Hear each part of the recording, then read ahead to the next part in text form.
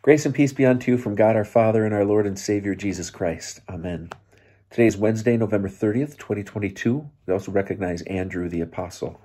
Our reading for today comes from John, the first chapter, verses 40 through 42. One of the two who heard John speak and followed him was Andrew, Simon Peter's brother. He first found his brother Simeon and said to him, "We have found the Messiah," which is translated anointed. He brought Simon to Jesus, who looked at him and said, "You are Simon, son of John. You are to be called Cephas," which is translated Peter. Let us pray. Almighty God, you gave your apostle Andrew the grace to obey the call of your Son and to bring his brother to Jesus. Give us also, who are called by your holy word, grace to follow Jesus without delay and to bring into his presence those who are near to us. For he lives and reigns with you in the Holy Spirit, one God now and forever. Amen. Be blessed. Be a blessing.